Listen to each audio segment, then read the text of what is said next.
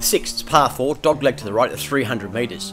If you do take the dogleg on, be careful, about 80 metres out there's 2 bunkers waiting for you.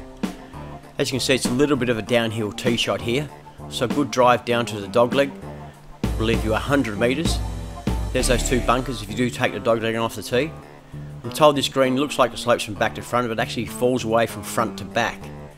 There's no bunkers at all around this green, and the greens here at Portland are in fantastic condition. They do a great job looking after this course.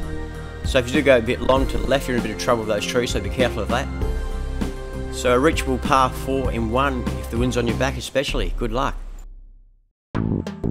Check out these golf mugs, $25 each, 2 for 40 bucks. The putter turns into a drink stirrer, and then the drink stirrer turns into a pen.